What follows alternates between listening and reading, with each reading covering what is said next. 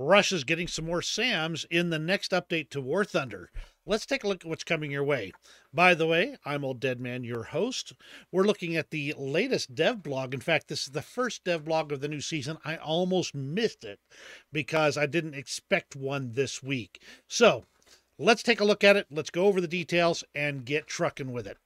The 9A35M2 is a surface-to-air missile system designed and built on the earlier Strela 10 base by the Russian military. Based on the MTLB armored tractor, the 9A35M2 entered service in 1981 as an upgrade to the previous M and base models, utilizing better infrared seekers on the missiles that better distinguished from decoy flares and was able to receive targeting information from nearby command posts and radars.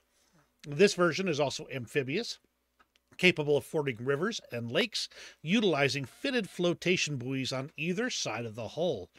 The Strela 10 and its variants remain in service today, shooting down a South African Mirage F1 in 1988, two A-10 Thunderbolts in 1991 during Operation Desert Storm, and in the 2014 conflict in Ukraine, downing an AN-30 recon aircraft.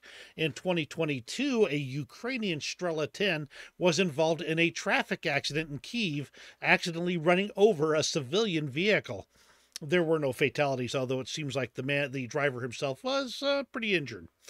Later variants include the M3 with better missiles, and proposed additional variants included the M3K on the BTR-60 chassis, the M4, and the T, which would be a Strela 10T, which was intended for Belarus. There was also a Lushnik E using Igla missiles that was proposed as well.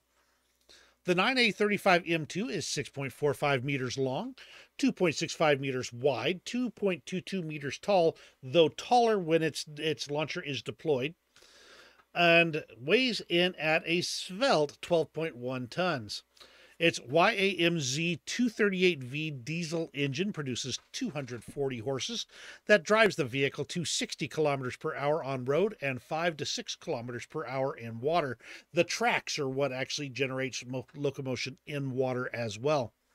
It is armed with the 9M37M missile, capable of nearly Mach 2 speed. By the way, there's an 8 total, only 4 in launchers on top though. And this missile has engagement ranges between 800 and 5,000 meters at up to 3,500 meters. The missile itself has a 3-kilogram HE frag warhead and a proximity or impact fuse. The armor protects you from small arms fire and fragments, so don't expect it to keep you from 120 millimeters of death. It is crewed by 3 men. In War Thunder, the 9A35M2 will be joining the Russian Rank 6 anti-aircraft tree, complete with decent missiles and amphibious operation. It will not be able to engage ground targets, so be sure you're thinking about that when you decide to bring this puppy into battle. So what do you think of the 9A35M2?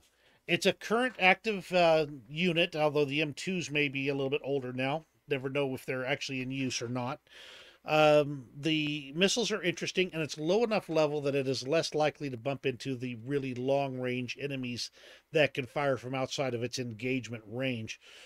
That said, there will always be some, and there will be this one's enemies that can be, and of course there will be the people that up tier it all the way into top tier, where it will quickly die. So let me know what you think in the comments below. Give me a thumbs up if you enjoyed this video. You have a great rest of your day, and hey, we'll see you in War Thunder.